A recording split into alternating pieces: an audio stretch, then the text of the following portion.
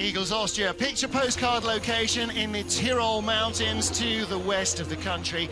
And nestling in those mountains is the Olympic city of Innsbruck. We're just on the mountains above Innsbruck at the track at Igls. In 1964 and 1976, it was a winter Olympic venue, and it's the venue for our second team competition of the season. Delighted to be joined by race winner from the USA, Noelle Pikus-Pace. Noelle, this track, it's so easy to learn to get down, but it's so hard to get down quick. It is. The curves seem to just guide you where you need to go, so there's not a lot of effort needed for this course. Right here you're seeing it going into curve 3. There's just not much you're doing with your sled. When we're on our skeleton sleds, we're able to drive it with our shoulders and knees. In a bobsled, they have what's called D-rings, so it's not so much like a steering wheel as much as it is pulling and putting yourself within an inch or two of where you need to be. Here's the Kreisel corner. This is a full circle. This is where you make or break your speed. This sport is about speed. It's a gravity sport. Going into curve 8, and here comes curve 9. This is another very critical point in the track. Like you'll see as the athletes come down, there's not much going on. You won't see a lot of people hitting the walls, but you'll see time bleeding away or people speeding up, and that's what makes this sport so exciting. And here we are coming into this finish curve. We've had a lot of trouble as skeleton athletes going through this curve throughout this week. Well, it's the element after the track finishes that's perhaps the one that focuses most attention, because you come flying into this run and there you go, hit the wall and those mats that hopefully stop you relatively safely. Well, the team competition format is very straightforward. All 4 disciplines are represented: men and women's skeleton, men and women's bobsleigh, and each national team brings 1 competitor to go into the run. A random draw to start us with men's skeleton, and from there on it's reverse of the team standings, so the leading team always goes last. And like in every other sliding sport, total time least elapsed means you are the winners. Well, let's take a look at our teams. From Canada, Olympic champion John Montgomery heading up the Canada 2 team. And we have got 2 strong lineups from Germany as well. Frank Rommel, Sandra Kyriasis, part of Germany 1. Germany 2, Mani Mahata and friends enjoying a moment of levity. 1 GB team here.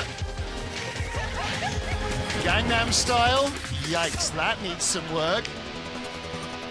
Injured Paula Walker means there is no second GB team, and injuries also mean that USA are down to just the 1 entry. Daly, Lana Myers and Lolo Jones, Katie Ulender, Steve Holcomb and Nick Taylor. Again, showgirls they ain't. And the Canadians, wow, Lyndon Rush has changed just a little. He looks a little different. There you go. Well, we will see all those guys on ice. And here is the random draw start order now.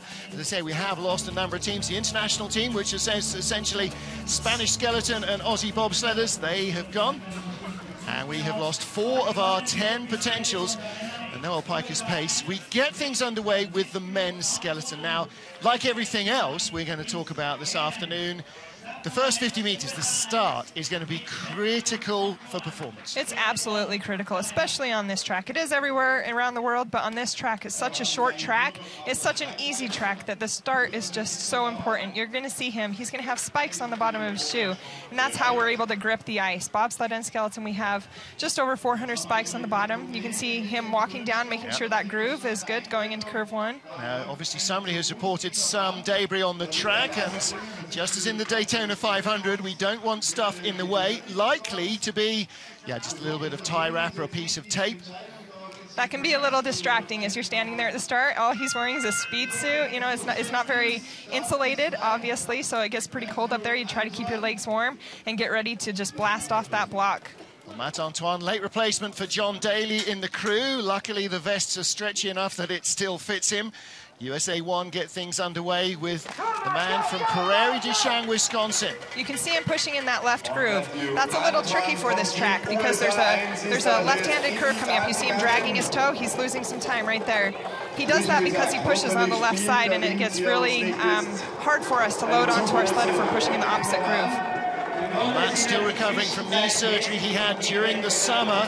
And Noelle, you know, sometimes you have to time things to sort your body out for the long term and then deal with the mental pain of not being able to perform to your best afterwards. Yeah, sometimes the mental game is the most difficult part to overcome from an injury, as most athletes know. Here he is coming into one of the most difficult points. You see his leg coming down. Oh, that's a really bad hit. That's going to cost him some time. 98 kilometers an hour is not bad speed compared to what we were seeing earlier on a slightly icier track than in training. 118 kilometers an hour, that's 74 miles an hour. And while we might say occasionally he's not that quick, 74 miles an hour, chin an inch over the ice, head first. Yeah, that's quick enough, right? Well, we'll see. We'll see what the next competitors can lay down. 54-34. Let's see what comes. All right, so Matt-Antoine, 2 runs already today in the men's skeleton race, and then this final trip down the Igls track. Here he is coming into curve 9. You see him getting a little too high, trying to hold it on, and he's just too high. His sled comes off, hits that wall. The reverse angle shows air beneath the sled. Never your friend. Well, this is a gravity sport. Gravity is your friend and friction is not. Going for a record. He didn't like that run so much. Yeah, Berit Viaka there and her teammates cheering on Frank Rommel. And the only man whose name is not Martins Ducours to win in men's skeleton in 2 seasons. Yeah, it's very impressive. You're going to see it with his form. His form is immaculate. You see his head low, his feet are together. You won't see his feet touching the ice. On a difficult track, you might see us dragging our toes a little bit, but on this track, you should be keeping your feet off the ice and using your shoulders and your knees to steer your way down the course. Now, that was a pretty impressive start. He started 5:17, 5:18 in his 2 runs in the men's race, so shaving a little bit off that. Here comes the Kreisel. It's a full circle. Has a little bit of height. Let's see if he can maintain it. He stuck it. That's great. This is good for his speed. He's up by 25 hundredths. Well, he's got a really nice-looking run here. Noel, of course, another trip down the track, just fine-tuning all of those little steers every time. Yeah, every curve we're doing something, and we're just trying to put the puzzle together, trying to figure out what to do in each curve to make us a little bit faster and to set us up for the next corner. And he did it. He just laid down a great run, 53.48. Wow, that's going to be one to beat. That is a smoking run. But of course, now normally on any ice sliding competition, it is just you versus the track, and that's all there is to it. And whatever anybody else does, they can't affect your race. In a team competition, that's completely different. You all rely on each other. You do rely on each other, and everybody's saying, you'd better not mess it up. You know, you're at the top, and they're saying, go get it, put us ahead so that we don't have to work so hard. So yeah, give us an easy ride. Yeah, we love the team competition. What it is fun is, I mean, it's a very different experience. It's more like when you're training and traveling together rather than when you're competing normally. Yeah, it is. It is. There he is. He's happy with that. So Frank Rommel, our race leader, 53.48. Yeah, he could have done with one of those today. He didn't get anywhere close to that in either heat. So, has the track changed then, maybe? As the sun has been out most of the day, maybe it's a little quicker and slicker. Let's see if junior world champion Alexander Krökel from 2011 can give us any further signs. They're a noisy rabble at the top. They are. That's good, though. It gets him pumped up, makes him want to push harder off the block. There he goes. You see him swinging his arm, pumping it. It's really difficult for us to learn to sprint bent over like this. It's just not natural for the human body to sprint this way. So we have to do a lot of training over the summer, try and get quicker at the start. We do a lot of track and field workouts. With your fingertips an inch off the ground. Yeah, that's, the normal sprinters must look at you guys and just shake their heads in amusement. A 5:01 start for Alexander Krökel. That's a very big start indeed.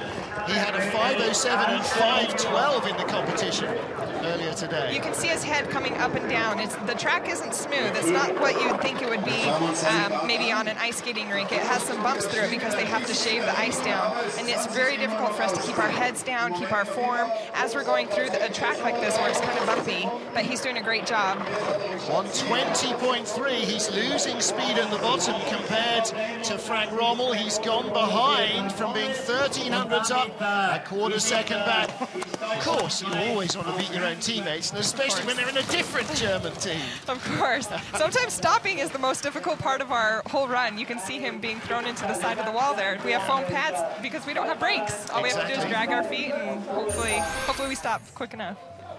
Okay, a little late exit here perhaps. No, got that one nailed. That's not bad. Yeah, that looks good. Keeps his form nice and tight. Here he is going into Kreisel. He's looking for that exit. And there it is, and he's pushing himself out. You can see that right shoulder pushing down, trying to get him out of Kreisel soon enough. So it's head, shoulders, knees and toes that steer these. Aerodynamics plays a big part in it.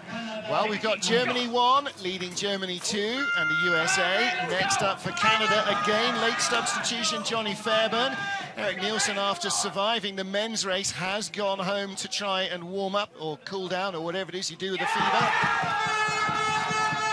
The infamous Canadian horns. Coach Loach is giving them the get-go. A 5:19 start for Johnny Fairbairn.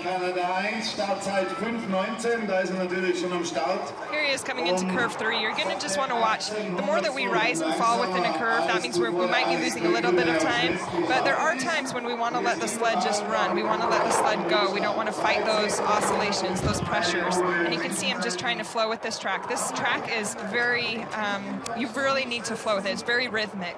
And if you don't have that rhythm, then your run is done before it even starts.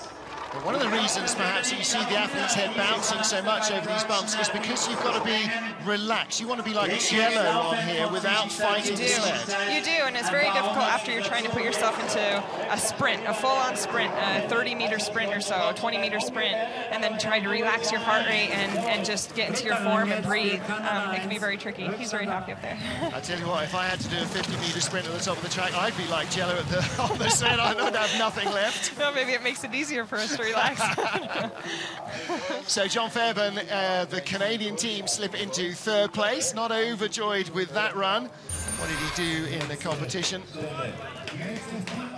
Here he is driving off the block, trying to keep his feet as close to that sled as possible. If you drift away, it's easy to throw your sled outside of that little groove, and then your run will be done. He stays right, nice, tight and low, going into entrance of curve 1. Very nice.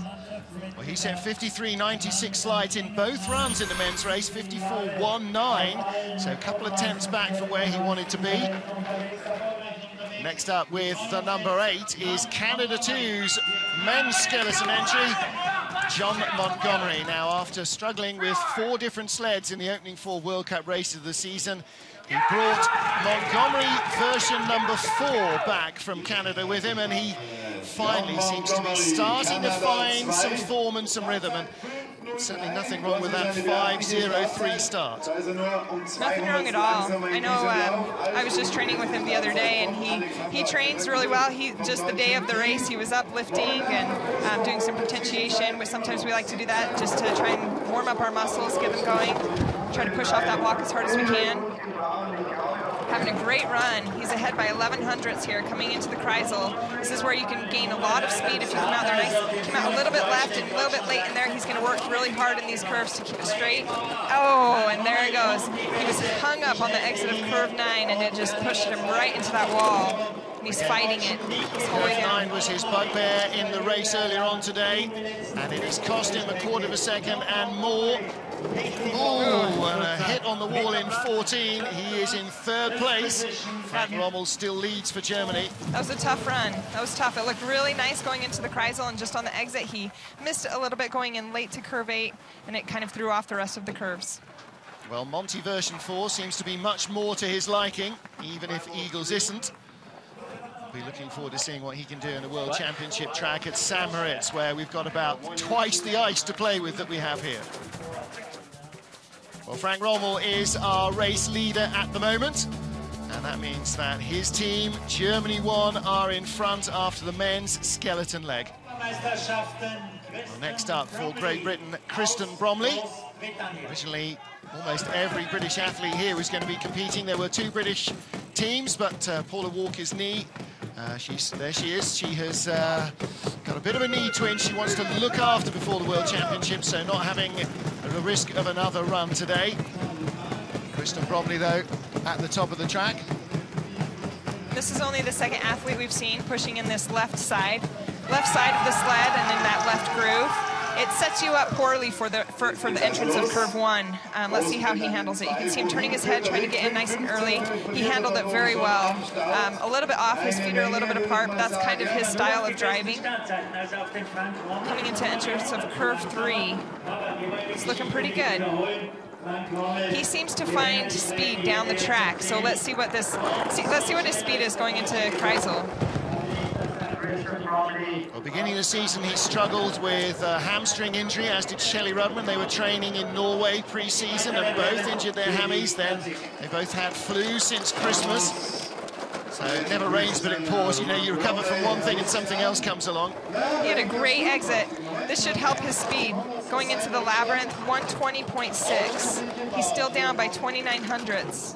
He's just not able to find that speed down the track. It's just too short for him. Well, again, I would imagine, knowing Kristen and his penchant for development, that he will have tried a different setting or a different set of runners to what he used in the men's race earlier, where he finished in the top 6, because it's all about experimenting. It's all about developing the sled for the goal of the World Championships and then next year's Olympics. That's right. Here he is coming out of Kreisel. He actually had a really nice height coming out. You see him falling off a little bit, but that exit was nice and clean. Onto that left side, or it's the right side if you're looking at, left side if you're sliding, going into a good entrance into curve 8. Yeah, he seems happy, you know, right? Well, he had a 53.7 second slide and a 53.94 just now, which is the same as his first slide in the men's race. So whether that's answered question or raised more, who can possibly tell?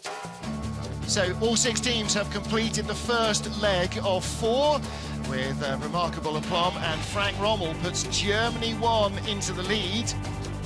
I'll tell you what, for everybody, it's probably just as well there is no Latvian women's bobsleigh team. That might make things very tricky indeed. He had such a great run. You can see his coach giving the thumbs up. He's happy with it. I'm sure his team is as well. I'm sure the bobsledders are like, yes, awesome, we're ahead. Absolutely. Going into this. So Germany 1 leads Germany 2, GB in 3rd, ahead of the Canadians, and the USA need to find a little something in the next heat, and that will be women's bobsleigh.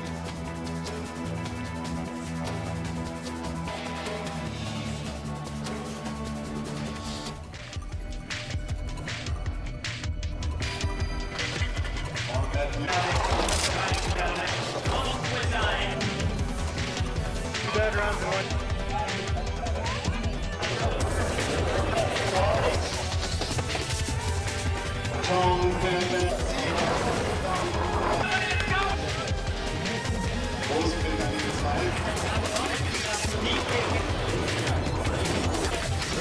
Jetzt für Kanada ein.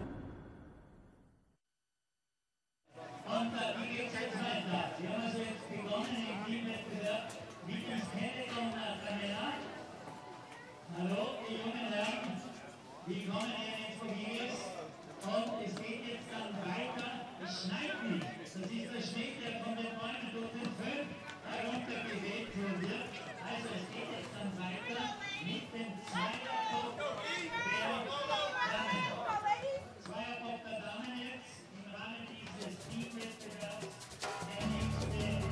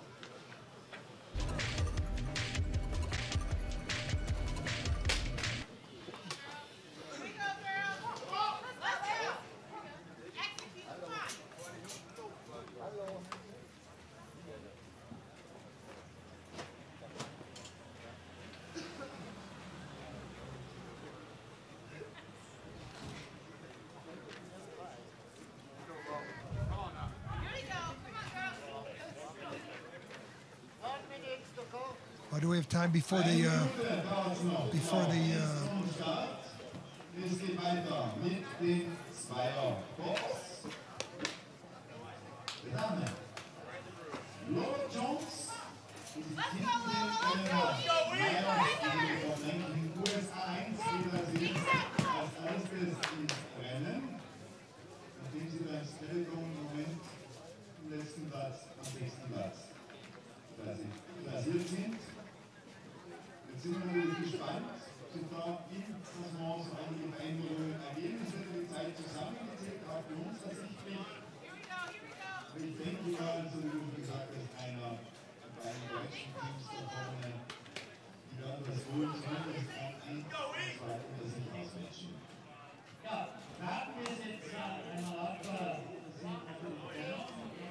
Igls Austria for the second team competition of the Bobsleigh and Skeleton World Cup season. And after the men's skeleton competition, we go in reverse order of their standings, which means the USA go first. Germany won, the current leaders, will be the sixth and final women's bobsleigh group. One of each of the four sliding disciplines, men and women's skeleton, men and women's bobsleigh. And to talk us through the bobsleigh, I'm joined by US pilot Nick Cunningham. Alana Myers with Lolo Jones on the back. Is that Lolo on the back of the sled? That's definitely Lolo. You can tell by the Red Bull. I can see the bandana. There we go. And this is actually Alana's first time in this sled. She's actually sliding in Holcomb's original sled, just doing a little testing now that we have the BMW sled, and she's going to test this one out. She's actually doing very, very well. It sometimes can wear on a pilot when they're in a new sled, especially under race conditions, but what better way to test a sled than under race conditions? Yeah, absolutely. And in fun race conditions as Exactly. well, where there's not really quite so much at stake. 564, a good getaway from them. She's actually driving this sled very, very well. Good thing about the... Yikes, could have hung up a little late there. She hopefully will get it back here and eliminate the skid, which that's just killing time right now. She just needs to kind of hold together. But of course now she drives a two-man Bodine as well. How much different is this likely to feel, and how soon is she going to be able to get on top of that? It's every sled, even though they're all Bodines, they're all a little bit different. How we want steering, how we have the kind of traction, and it just kind of will take you mentally out of your game when you jump into a new sled, especially when the pressure is under race conditions. Yeah, she's had no chance to train with it and get used to it. It's just get down, get fast if you can, and if you suddenly feel it steers a different way, you've got to react very quickly, right? Very quickly. So right here, Martin, I'm with the... You'll see her dip down too fast, and then you lose that pressure at the end, and that just brings her right back up. Oh, well, let's catch up with our US team. Matt Antoine, who anchored it for the skeleton, is down at the finish area with John Morgan. Matt, this team competition is a little different format than you guys are used to. Yeah, it's a little different. It's kind of nice to race with the bobsledders, and it just gives us extra runs too, and for some people, redemption. Clearly not for me today, though. So, good luck. Hang in there. The USA have now completed their second run. This is Olympic champion Kaylee Humphries for Canada 1 team, and their starting athlete was John Fairbairn. She's got Emily Badsvik on the back of the sled. And again, in a competition like this, Nick, it'll be a different brakewoman who braked in the women's race yesterday, just to give everybody a little chance Mix of it up rest. just a little bit, kind of give everyone a shot, and kind of, that's the beauty of this whole team event, is that it is a lot of fun. See if she can keep it straight right here, and she does. And she is separating herself from the field. She knows that she's one of the best in the game right now, and she's really letting us know with her results, and this is just another trip for her to get down the track, practice a little bit, and she's going to take this one quite well with 2,600 sub. All right, John Fairbairn there in the Canadian team. Matt Antoine moves out of the leader's box as Canada 1 move ahead of the USA. And it's nice because Kaylee's been sliding with Chelsea Valo. Yeah, Chelsea, yeah. And she's been doing a great job. And this is kind of a great opportunity for Emily to get in the back of the sled and really kind of, show her stuff during race day. Yeah, race one brakewoman and train another, or get another one into a race. Keeps everybody on their toes and nice and happy. See Chelsea helping out with the sled at the bottom. Mm-hmm. Yeah, it's a fun event for every team. It's a big family at the top, and you'll see everyone kind of helping each other. Well, 2 Canadian teams, so 2 Canadian women, brakewomen, being alternated. Emily Badsvik raced with Jen Cachetti yesterday, and she's on the back of Kaylee's sled, and that means that Emma O'Brien is now on the back of the sled with Jennifer, and John Montgomery from Canada 2 with John Morgan in the leader's box. Hey, Johnny, you got the Canadians coming down. This is your team. You're running up against the other Canadian team over there. I mean, what is that? We just like to keep it close in Canada. We like to do things together. We didn't want to get too far apart on that first heat. Well, good luck. A lot of Canadian involvement here today. Indeed. We try to get it all done, all the whole crew. Giving almost everybody who is here sliding with another opportunity to compete. 5.7 was that, or 5.07? 5.70 start. She's doing great. She's really keeping that velocity down with curves 1, 2, and 3. She can just keep it straight here, keep that momentum going. She's already a 10th up. Pretty tricky right here coming down into Kreisel. This is where a lot of, you can skid through here a little bit, and it really kind of scrubs a lot of times. Kreisel is a very flat curve. Right here, you got to keep it straight again. It's a track that a lot of drivers learn to drive on. It's straightforward to get down, Nick, but that means that if you want to be quicker than someone, you've got to be so precise. Exactly. It's easy to get down, but it's hard to get down fast. So it's one of those that could really wear on a pilot, especially when you're dealing with hundredths of a second.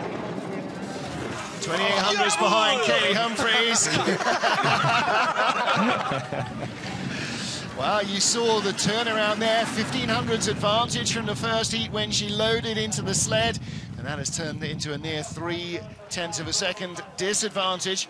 54.84 slide for Jennifer. You can see that she had a really good trip. It wasn't that bad of a trip, but that's how this track is. You know, little things that you really can't see is going to really kind of ruin your momentum down the track. Well, how different is it today to how it was in training with the humid, warmer temperatures and the snow and everything? It is a little bit slicker for us. You know, a lot of sleds were kind of coming, especially at a curve 9 down to 10. You'll see them, a lot of them were tapping that wall and getting a little skittish. You just have to finish your drives. You got to kind of see that and recognize it and kind of really just do what you do. You can't really let it affect you. I'm Martin Haven. Alongside me is Nick Cunningham from the USA, who was racing in the men's bobsleigh race a little earlier. Vicky Olay on the GB sled, and she's got Lucy Onyeforo behind her. This is Lucy's first start ever in a World Cup competition of any make. So, welcome, Lucy. A little bit of a stumbling hit there. She didn't look like she quite got the drive she wanted, the brake woman. I think she was looking at the scoreboard to see if she can see her time. Okay, rookie error maybe. Well, they loaded nice and neatly. Let's see what Vicky's got here. Well, John's got Olympic champion Kaylee Humphries in the booth. Kaylee, you know, you pretty good run down the track, and was that just like one of the World Cup races here? Well, my focus second run yesterday, I kind of messed it out of Kreisel. So today, really focused on Kreisel, got that a lot better. So I'm really happy with that, but I definitely made a big mistake out of 10. And so hit and, yeah, not as good as yesterday's. Well, Vicky Olay had a 0.2 of a second advantage at the start, but has not managed to hold on to that. Trying to stay in front of the Olympic champion in the sort of form that Kaylee Humphries is in is not easy for anybody, as has been consistently proved in World Cup racing. So good slide, 55.1 for Vicky. It's not bad. You know, she's getting her feet wet, kind of getting against the best in the world, and it's actually kind of cool to see where you stack up. She's really kind of, you see that the sled kind of come up and out. You see that articulation kind of moving around, so that's definitely going to hurt a little bit. You got to take a little bit off, especially when you're dealing with hundredths of a second down the track.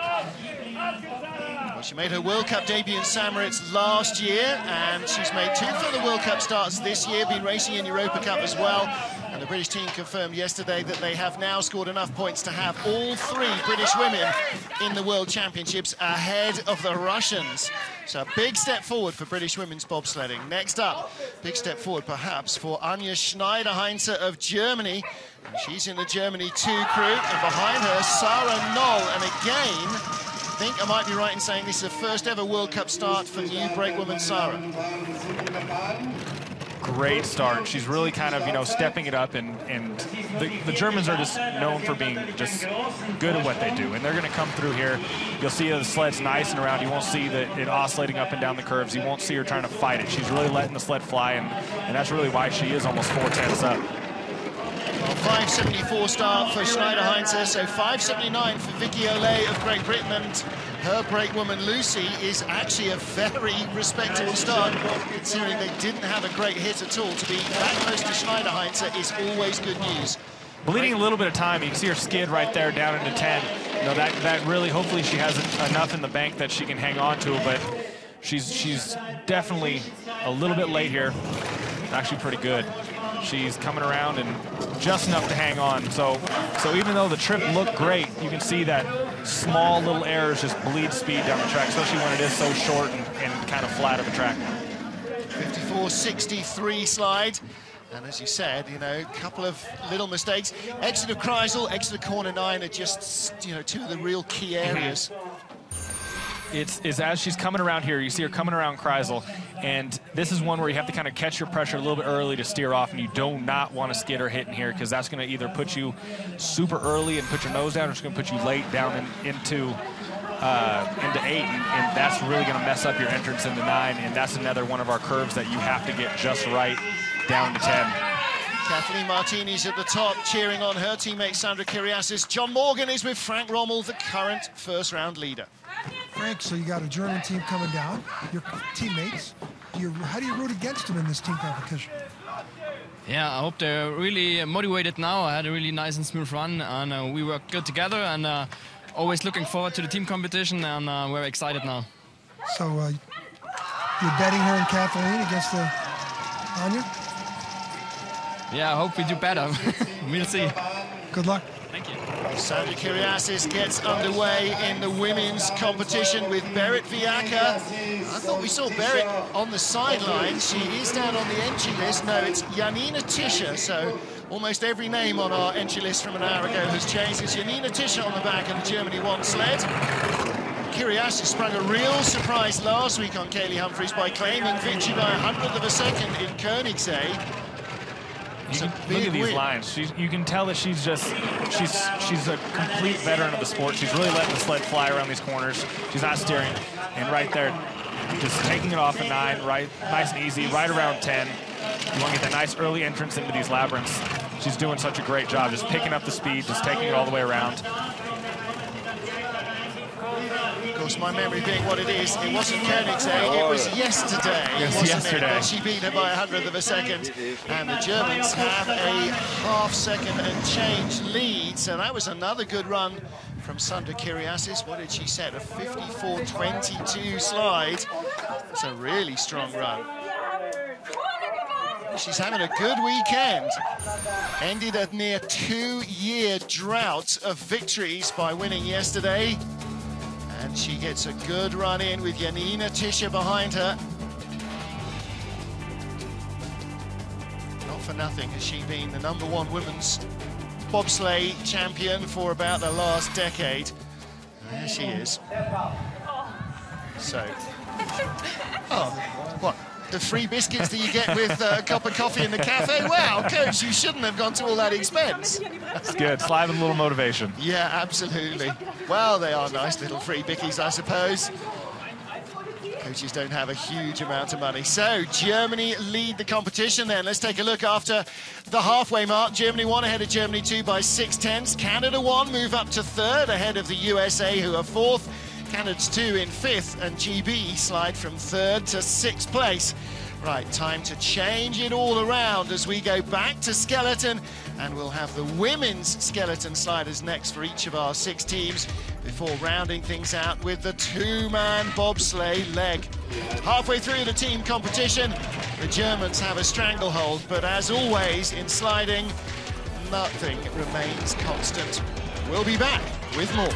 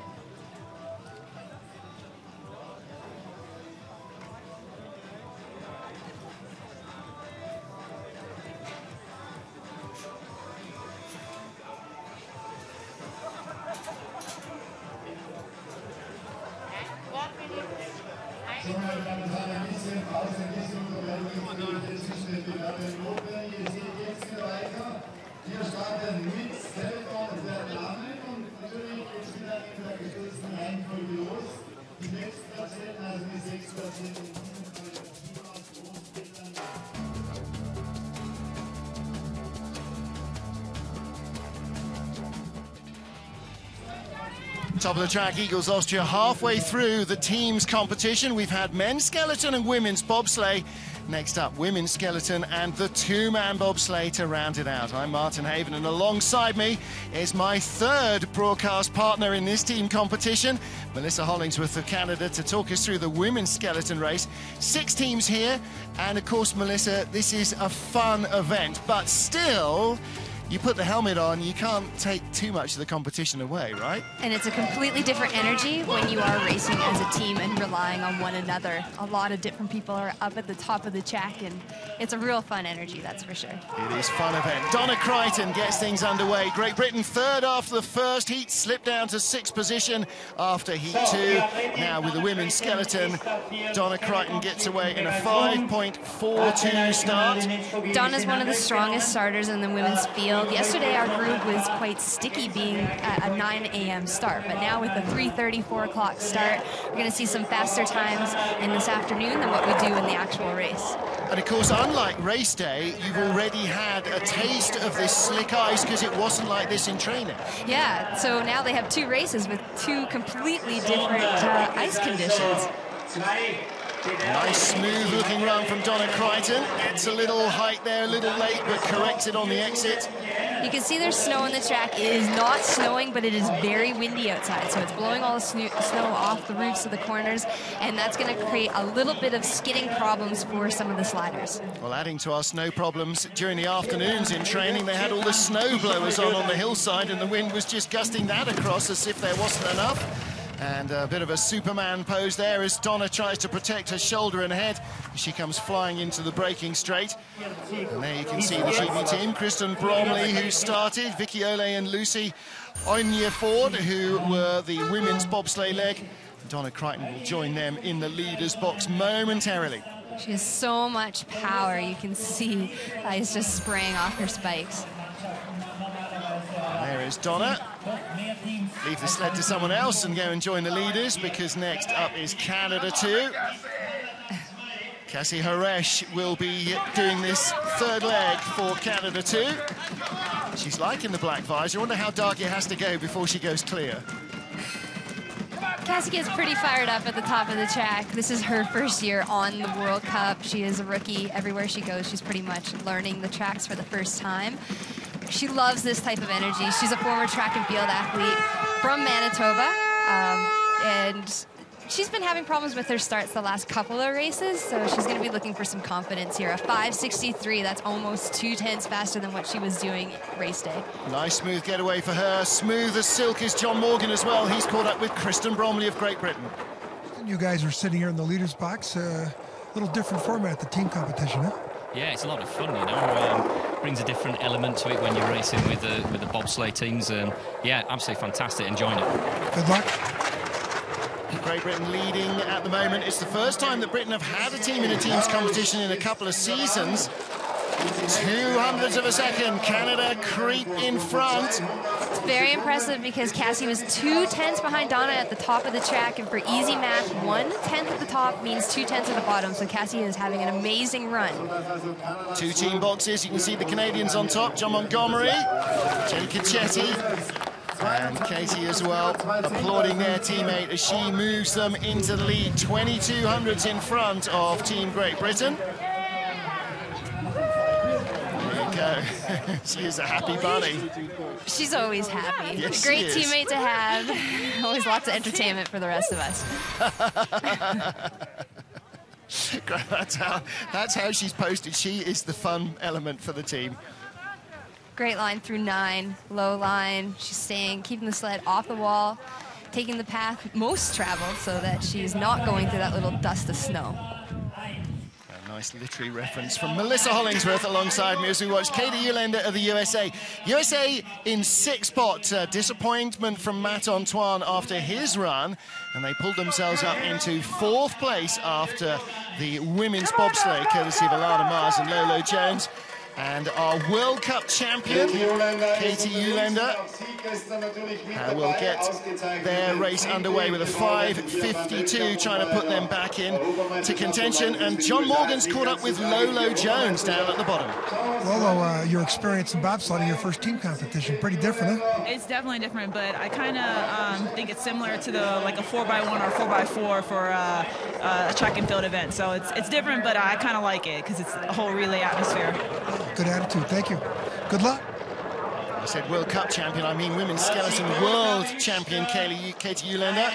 And yeah, I mean, Lolo Jones has got a good point, you know, for a track and field athlete going into those relay races, suddenly it stops being about you and it's the group that wins or loses.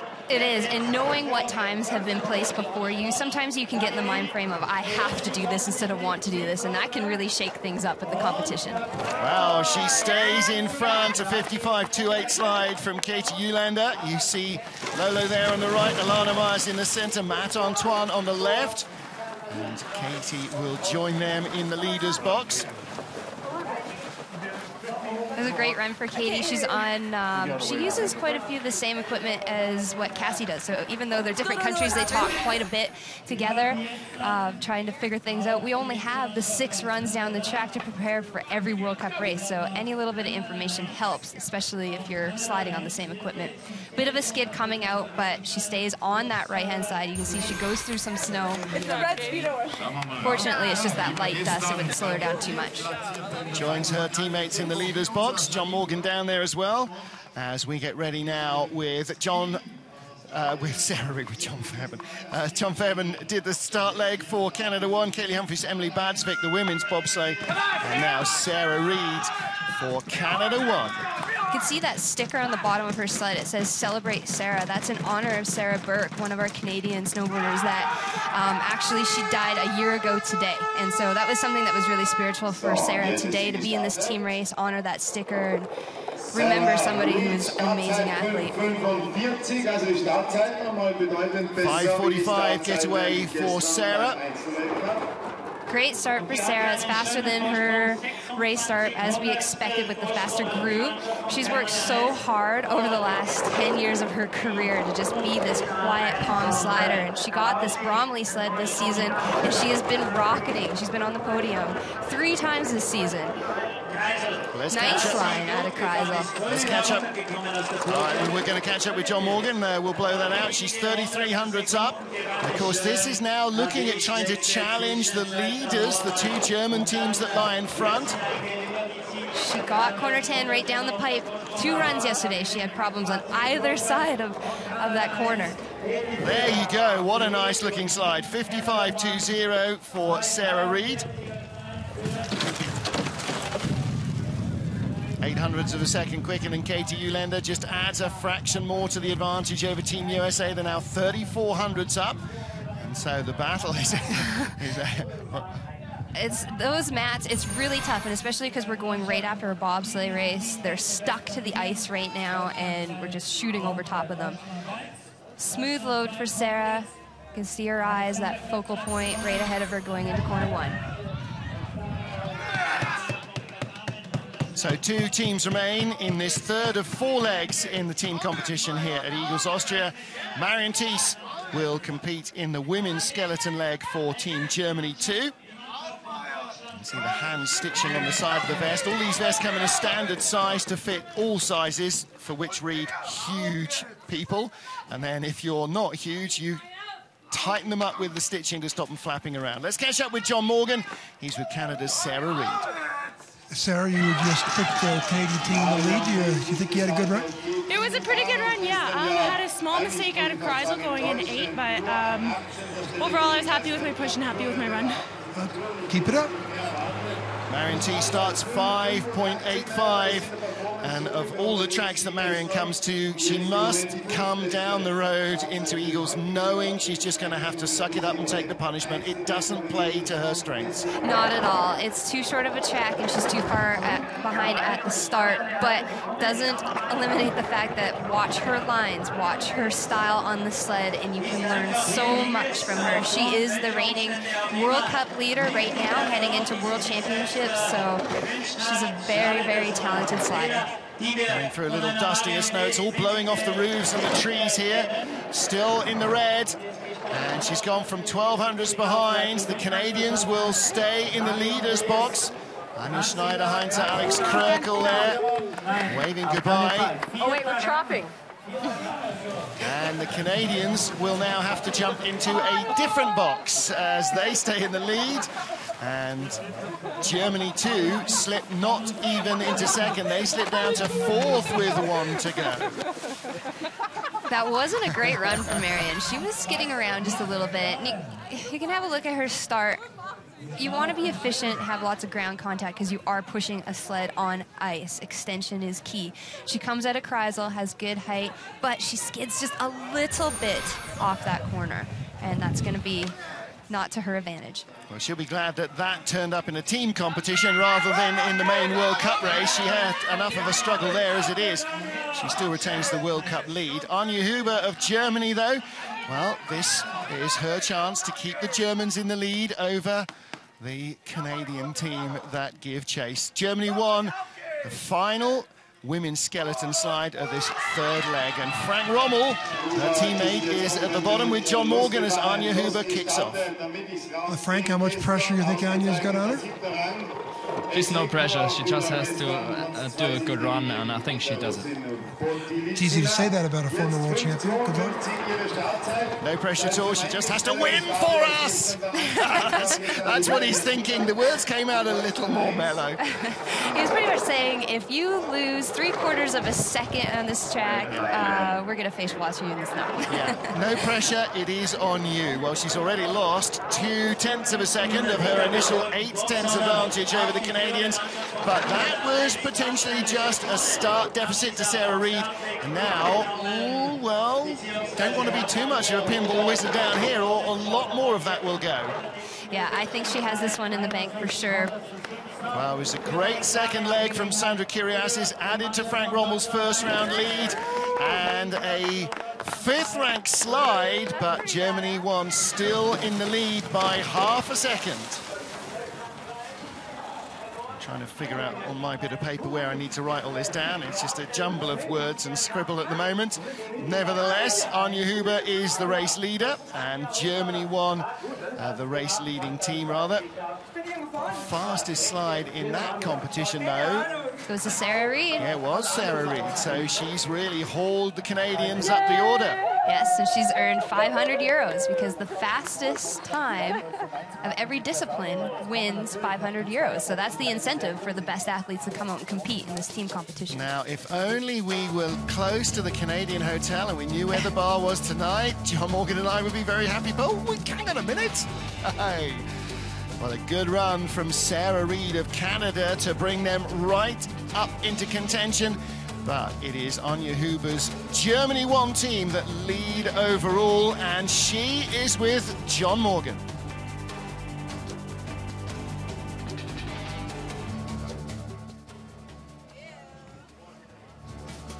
Well, confirmation there of the standings. Germany 1 ahead of Canada 1, but the gap has come down to a manageable proportion.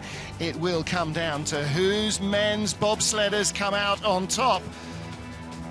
USA from 6th after the first leg up to 3rd position. And Great Britain pinning up the bottom of the table in 6th spot.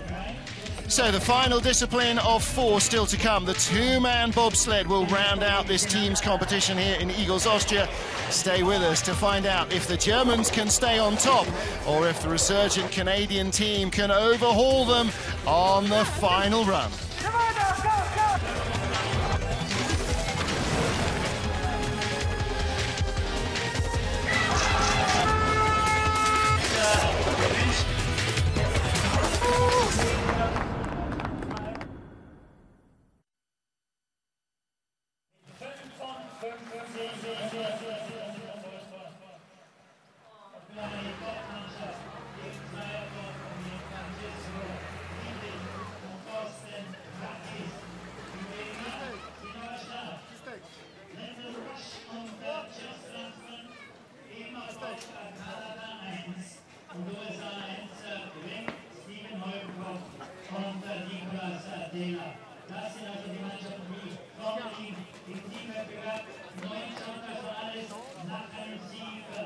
Deutschland 1 aus, aber warten wir es ab. Noch ist der Kuchen nicht gegessen. Auf jeden Fall ist das jetzt noch spannend geworden und mit einem Fehler, einem Verhau in einer oder einem dieser Rennen kann man zurückfallen. Siehe jetzt Deutschland 2 von Rang 2.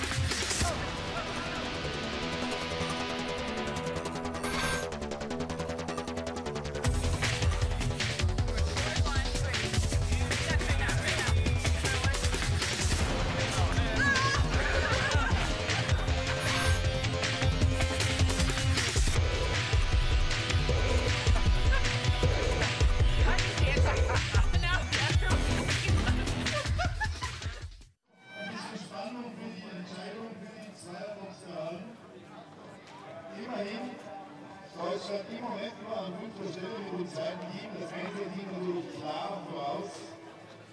Da denke ich mal, das wird auch so bleiben. Aber dahinter, da kann man noch einiges tun. Und in einer Minute geht es los. Großbritannien 2 an der 6. und letzten Stelle gelegen mit Dean Lamin und Jim Galvin. Wo war der Lamin gestern? Das sind wir heute. Der 21. Das heißt, er hat diese Zeitbürger nicht gesehen. Ist aber noch mit einem Singles gefahren. Und Lamin jetzt wird er mit Jim Galvin. The team's competition here in Igls in Austria. We're into the fourth leg after men's skeleton and women's bob. We've had women's skeleton, and now to decide it all, it will be the two-man bobsleigh competition. Random draw for the first run, and then for remaining 3 you go in reverse order of your performance, leaving the leaders last to go. And the total time elapsed will decide where you finish. So 6th after the 3 first disciplines, Team Great Britain, and that means their men's two-man sled goes first. Lamin Dean at the top of the track with Jim Galvin joining him on the back handles. And if I remember correctly, had his first training run in the final day of training on the back of GB sled, so still trying to find his feet. Well, I'm joined in the booth by Nick Cunningham, but down at the finish line, we've got John Morgan with Donna Crichton. So, Donna, you're down here, you're rooting for the bobsled team. A little different format, the team, huh? Yeah, it's great fun. All having a good laugh together and enjoying it. It's good. Hey, it's nice to have a little laugh out here in the sliding sports. Good luck. Well, if you can't have fun doing this, I don't know, there's something definitely wrong with you. Skeleton or bobsleigh, it's all adrenaline. Nick Cunningham, 5:39 start for the British team. Now, where are the key areas, given that the start is one of those on this track? You just got to make sure to keep it straight. You got to really not overdrive the sled. You can see him getting a little height, drop out, get against that right wall, and now you're just hopefully going to keep it straight down here into Kreisel, which he does. And so, I mean, he's going to carry his momentum down and not bleed so much back. Keeps us a little bit early on to 8 there. You see him kind of just fly up, fly out here. Keep us, that skid's just, it's just small little things. It's just finishing those steers. And I mean, it's one of those things that just kind of comes with trips and kind of figuring it out and figuring out the sled and not letting the pressure get to you. And he's actually doing a great job for one of his first times. There we go, top 6. Yay, top 6 finish. Pete Gunn always puts a good spin on things. Nicely done. And for brakeman Jim Galvin, one of the most difficult parts of this track for the brakeman is judging when to get the brakes on, because it is such a difficult outrun. It's a hard right-hander and a hard left-hand corner. It is. It's one of those ones where we actually have a curve in the braking stretch. So when you come through the finish line, you have to sit up, brake, go back down, go around that right-hand curve, and then you have to hit the brakes again while you're flying against a wall. If you don't do it right, you can actually crash and flip over in the outrun. Yeah. So Great Britain lead, and in 5th place is Germany 2. Manuel Mahata is the driver of the Germany 2 sled, and Axel Christ on the back. And again, Axel, I think, getting his first ever World Cup run out. And so this is one of the great things about the team competition, Nick. For the drivers, you get another run, but you can alternate your brake women and brake men, keep them fresh, get new guys in, give them a race. Exactly. It really kind of is fun for all of us and motivating for those guys that aren't getting every single rep, and this is their time to really kind of show it. And Mahada's one of the best drivers in the world. He just hands down, he's great at what he does, and you know, he didn't have the best finish today, so this is just a great time to kind of put that behind him, get another run down, and really kind of clean things up. The start time, 5:39, the same as the British pair, Lamindine and Jim Galvin. So he started off 1700s up, and he has added to that. And of course, he's got 5-6 years more experience driving than Lamindine, who started his career as a brakeman. And that's showing he's got neat, tidy exits, not too much extra work going on. Exactly. He's letting the sled do most of the work, and that's really the key of going fast down this track is you have to drive, but you don't want to drive too much. It's kind of a weird thing to say, but you got to let the sled fly, and the more you drive, the slower you're actually going to go. And so that was great for Mahada to kind of put the race behind him and really kind of finish with a great trip. Nice run, 53-55 slide, puts Germany 2 in front of Great Britain. You saw the GB team watching on as Mahada stretched his legs on this track. Plenty of height there, and that's absolutely important to get the exit right, to use that drop to give you the speed. Exactly. You got to think that how flat of a track it is. You got to actually take that height when you can, because it's actually one of the only downhill parts. Well, next up, we have got Canada 2, and this is guesswork. We're guessing Justin Cripps. That is definitely Justin Cripps, which he's a great competitor, great guy. We were in the Olympics together and we started driving together, so it's just really fun to kind of have him around. We're always trying to compete with each other and always race, and just a great competitor. Chris Spring in the background, one of his former teammates, Graham Rinholm on the back of the Canada 2 sled. Great to see him back in really strong form after that Altenburg crash just over a year ago. 5:21 getaway now. That immediately takes 1800s out of Mahata. That's a great start. That's a great start. You got to think that he was just racing a few hours ago, and so he's going to kind of take that. And he's also a new pilot to this track, and he's really, you know, using this as more of a learning experience. And he's keeping it straight, finishing his drives, coming around Kreisel really nice. Not really getting that oscillation. Little late there, but he's going to bring it around here. This will be a big key to, if you can keep this straight, they'll kind of put him a little bit late down to 10, and just kind of want to get that early height down to the labyrinths. And he's actually doing a great job.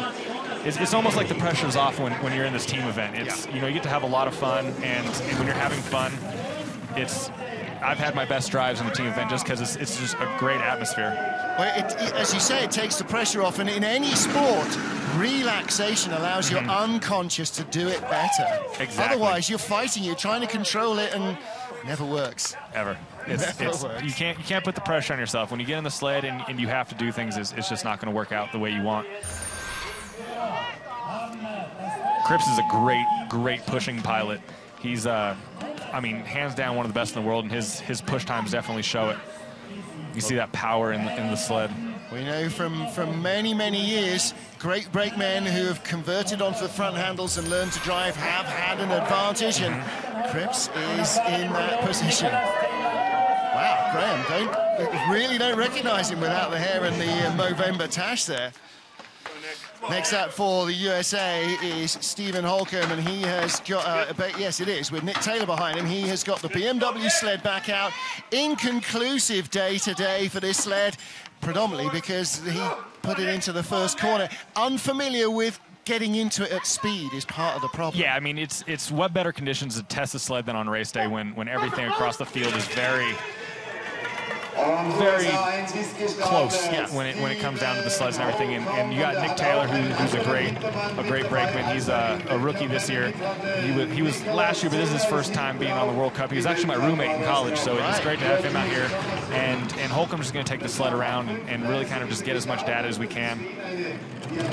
Slightly different look to the sled. Of course, everybody's wind tunnel does the same things, but you can ask it different questions and come up with different answers, and that's what seems to have happened with the aero work on this BMW 2-man. It's the first year of this program for US bobsled with BMW's cooperation.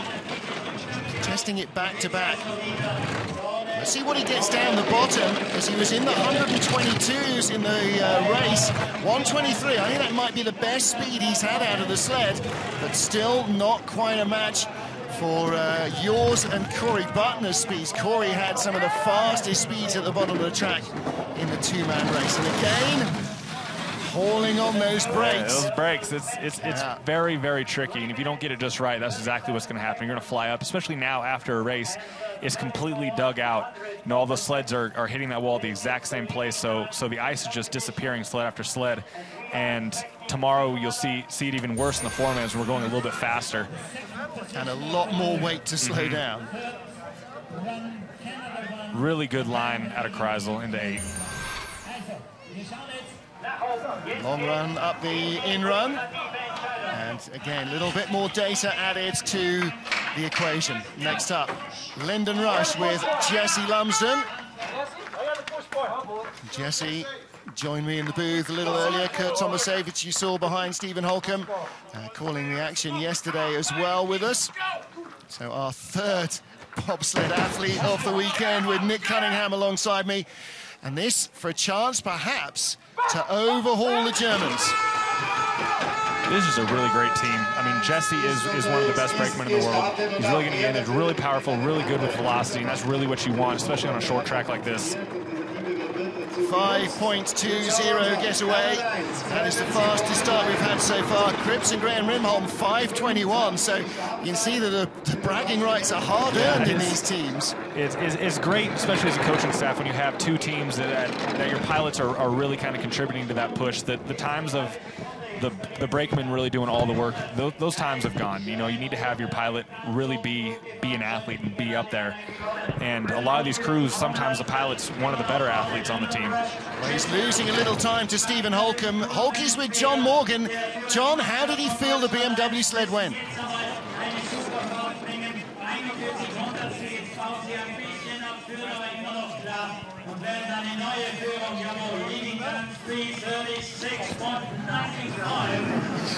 Don't know if you were hearing that. I was having a lip read that, and whoa, nearly rolling that Canada sled.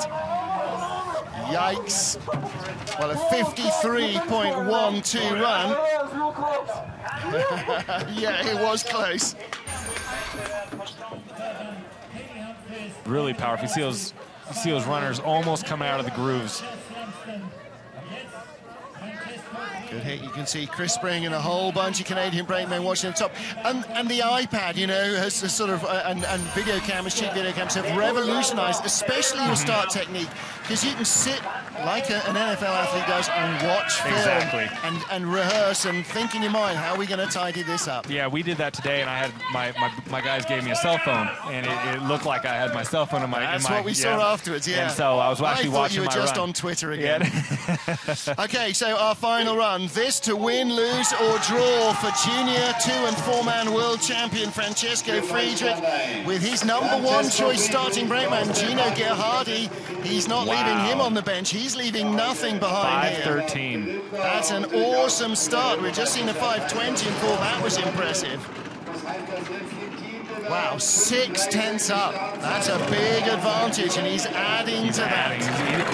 That shows that the velocity was great, and he is one of the best pilots in the world. Little off there, so it shouldn't kill him too much.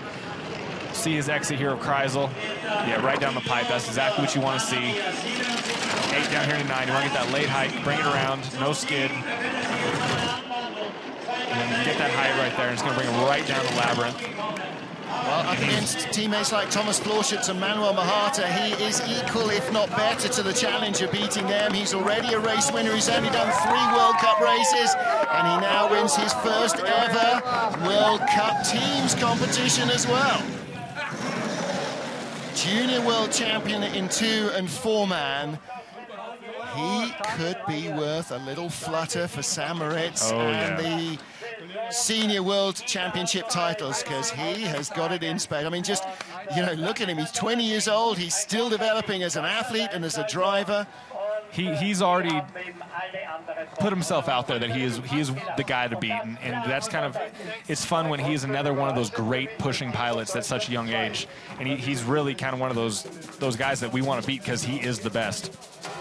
So here is the team that wins the gold medal. Frank Rommel started things off top of the tree in the men's skeleton competition. Sandra Kyriasis, second leg for women's bobsleigh. Yesterday beat Kaylee Humphries by 100th of a second over 2 runs. Today she went 22 hundredths quicker than the Canadian Olympic champion to secure Germany at the top spot in the table at the halfway mark. Anja Huber, former world champion and World Cup winner, and she put in another storming run. She wasn't the fastest, but she kept it as clean as she could to keep the Germans in the hunt with 1 leg to go. And then they played their third trump card. Francesco Friedrich, the junior world champion, smoking the field in the 2-man bobsleigh to cement Germany's victory.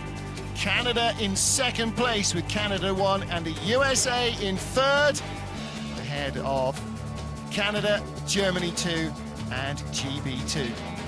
So 3 different teams in the top 3 positions, but from start to finish, Germany 1 was never headed. Well, temperatures are starting to drop from their 0-degree midday high. There is the final classified result. Germany 1, Canada 1, USA 1, the top 3. Canada 2, Germany 2, and GB 2 in 6th position.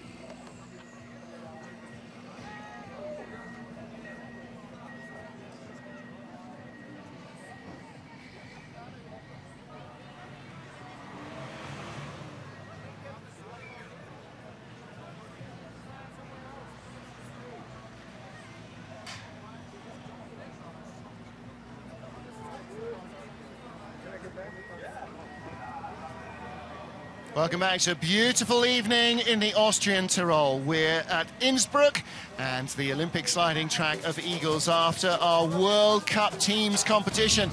Germany won, the victors over Canada 1 and US 1. Canada, Germany and Great Britain rounding out the top 6 after a fun competition that involved men and women's skeleton and men and women's bobsleigh. And the victory was started for Germany 1 by Frank Rommel. He was the fastest man in the men's skeleton competition. He earns himself €500 as a result. Well, after all the men's skeleton competitors had gone, it was time for women's bobsleigh. Yesterday, she ended a 23.5-month drought by winning by 100th of a second over Canada's Kaylee Humphries. Today, 22 hundredths quicker And Sandra Kyriasis earns her team €500 for the fastest run. That accolade does not go to former world champion Anja Huber, the 2008 Queen of Skeleton. Couldn't manage to reach the top of the pile in the women's skeleton slides, but she kept Germany 1 in the frame. And then Francesco Friedrich and Gino Gerhardi. They're the junior world champions in 2- and 4-man, his first ever team competition. And he anchors it with the fastest run in the 2-man bobsleigh to seal Germany's victory and to mean that the German squad have got 1,500 squids to play with when they leave the track. So congratulations to them. Germany 1 are winners. Let's get down to the mayhem that is a, I don't know, 28-person podium. John Morgan, can you sort it out? I'm not sure I can. It's only 18 people, Martin, but down here in the bronze, silver, and gold medal for the team competition. And Katie Eulander from the United States, things started to turn around for you guys when you came down. You guys had a big deficit, and in the end, the guys all won a bronze medal. Woohoo! Yeah, it was a lot of fun. I think there were a lot of variables that went into racing yesterday for me, and I was excited to come out and throw down, and had a great team behind me, so with me. A little bit like a 4x100?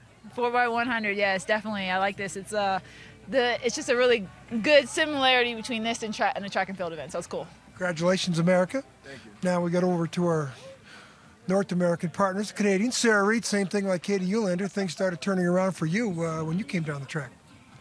Yeah, I had good runs today, and the team event is always so much fun. It's not very often that all of us get to hang out together and race together, so I think we all had a blast. Congratulations, Canada. Now over to Germany. Frank Rommel, your team performed as the best in all 4 disciplines. Yeah, it was a good job from everybody today, and we had a great race, and we won at the end. Good way to go into St. Moritz, Germany. Congratulations.